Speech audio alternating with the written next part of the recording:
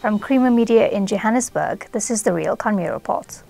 Eskom's newest coal-fired power stations, Limpopo-based Medupi and Mpumalanga-based Kusile, have suffered setbacks since their commissioning, some of which are yet to be finalized.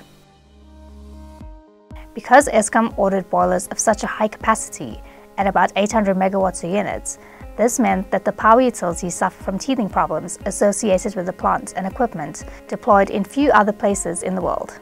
This meant Eskom had to work with the boiler manufacturers to understand the issues and work together to solve them.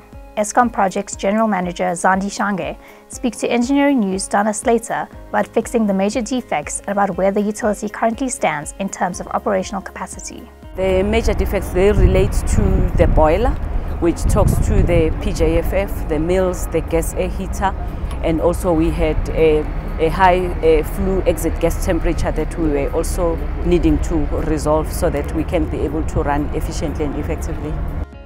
Together with our principal contractor and our engineers, we have gone back to the drawing board to look at what can be done to improve and enhance the defects that were identified.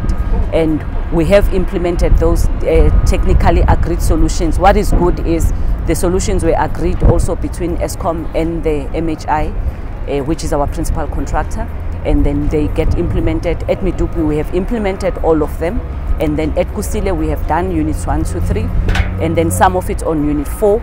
And unit 5 and 6, which is still under construction, we are implementing so that by the time we go into the grid or connect to the grid, all the modifications and the improvements have been implemented.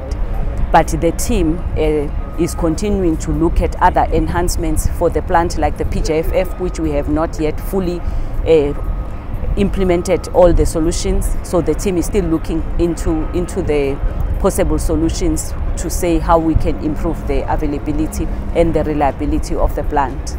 By addressing and solving the major boiler defects, Eskom is improving the energy availability factor for both Medupi and Kusile. This could be good news in terms of having to load shed less, Shange explains. The team, in terms of the operations and engineering, we track in terms of how availability has improved.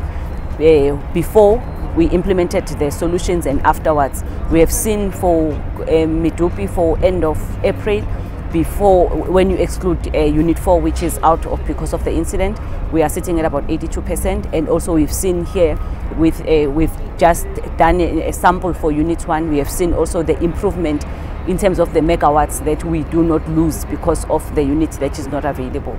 Unit 5 will be the next one on the grid. We currently focusing June 2023 with measures in place for improvement, and then that is for the first sink, and then unit 6 we will then go into first sink in November 2023 and going into commercial operation in May 2024.